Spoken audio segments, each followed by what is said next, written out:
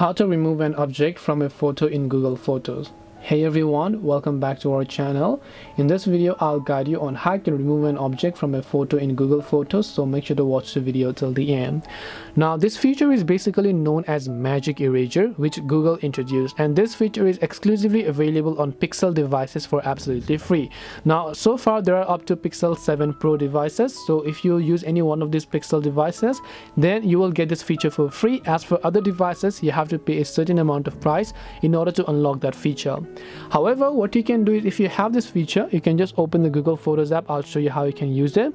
I'll just select a random photo over here. So let's just say this random photo here, right? Once I select a photo, by default you can get a suggestion called Try Magic Eraser. But if you don't find a suggestion, tap the edit option here, and then after editing you can just go to this Tools tab.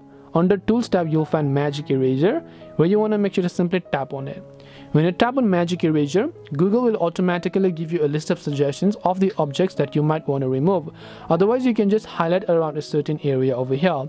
As I said, this feature might not be available to all of you over here. So let's just say I want to remove a certain thing from a background, which could be this little portrait over here, right? Once I select this little portrait here, it will automatically remove that for me, as you would be able to find it. So let me just go ahead and remove it like this, and once done, just tap the done option and then that will get successfully removed. So you want to make sure to select erase option here, circle it around, and then it will get successfully removed from the background. As you can see, it looks like the photo was no longer there, and this way you will be able to remove an object from a photo in Google Photos.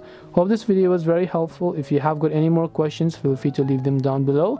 Thank you for watching till the end of this tutorial, and see you soon in our next video.